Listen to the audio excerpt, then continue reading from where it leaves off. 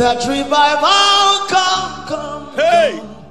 Revival come. In iniquity, there is no way you will not see the implication of that transaction and the judgment that came through those violations manifest in your life. We know that in Christ Jesus there's an escape route, but we cannot undermine the potency and the potential of inheritance in spiritual matters. So there are some on this field that are implicated spiritually because there is negative inheritance liabilities that have been positioned against your life. And in such circumstances, we need to tell you how that you can superimpose your heritage in Christ Jesus and enforce it so that it can swallow up other possible liabilities that may have transferred to you on the basis of inheritance. Finally, I need to say that someone that is in Christ Jesus cannot be possessed, because your spirit is a one-bedroom flat. Only one spirit can possess your spirit. But someone that is born again can be demonized, because beyond your spirit there are still faculties that sustain chambers that demons can take advantage of. Like your soul is a vast island that demons can possess. When you find people operating under confusion, if you find people operating with a lying spirit, it means that there are aspects of their life that are under the control of demons. Even Christians can be controlled that way.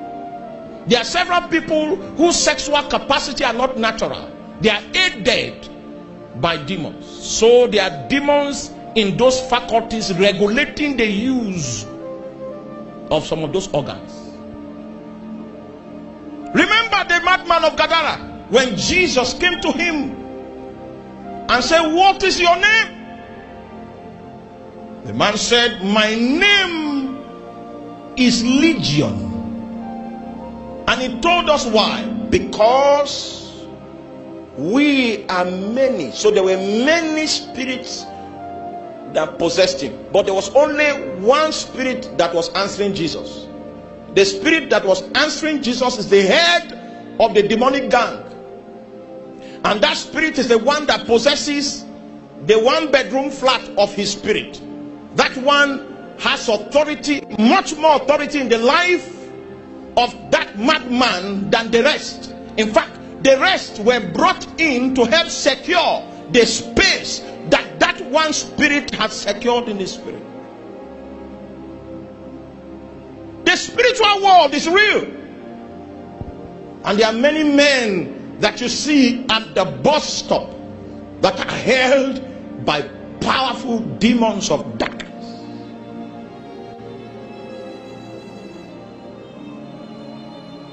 Demons held sway until Jesus showed up.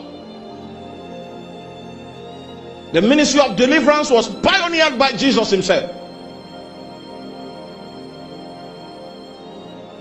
And tonight, if you give the Lord a chance, he will heal you. I didn't hear your amen. I said tonight, if you give Jesus a chance, he will heal you. Hallelujah. 3 steps to freedom. 1 is to acknowledge your sin. There are many things you can do in hiding, not deliverance. If what you need is deliverance, then there must be an acknowledgement of the sin. That is the premise upon which Satan has the advantage over your life.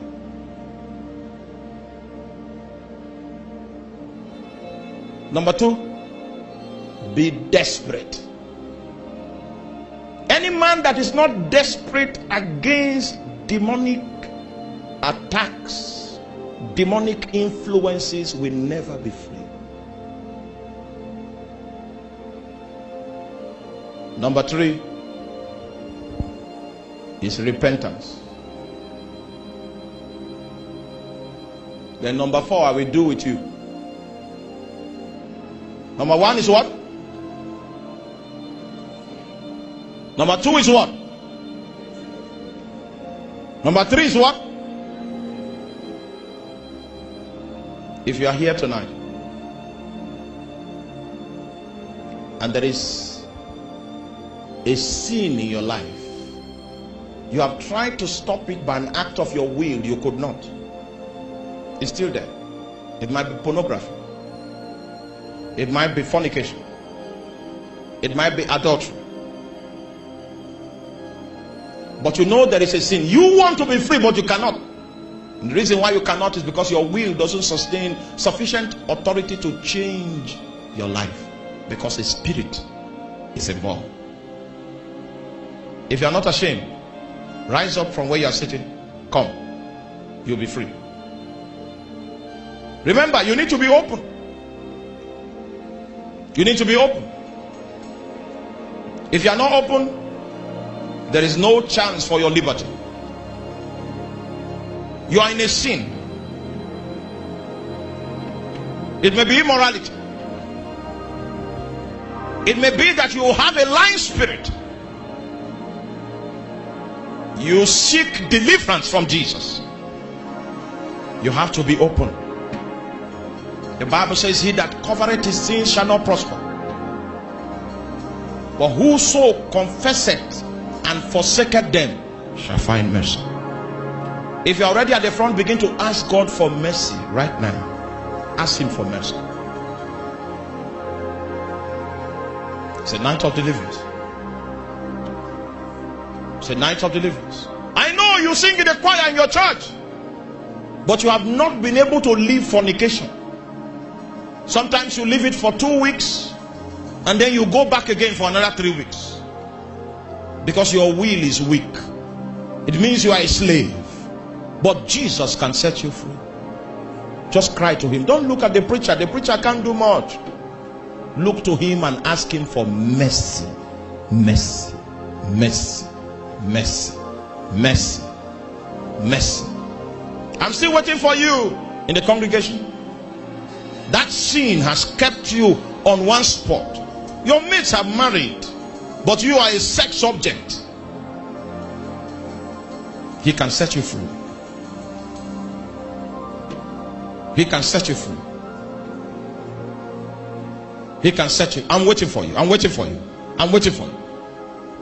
If you are sincere, Jesus will do his work in your life. Ask him for mercy. Say, Lord, have mercy. Lord, have mercy. Lord, have mercy. Lord, have mercy. Did you commit an abortion some time ago, or you gave money for someone to abort for you? And anytime you want to become serious with God, the Spirit of God will bring to your remembrance that sin. Can you rise up, join them, and ask God for mercy?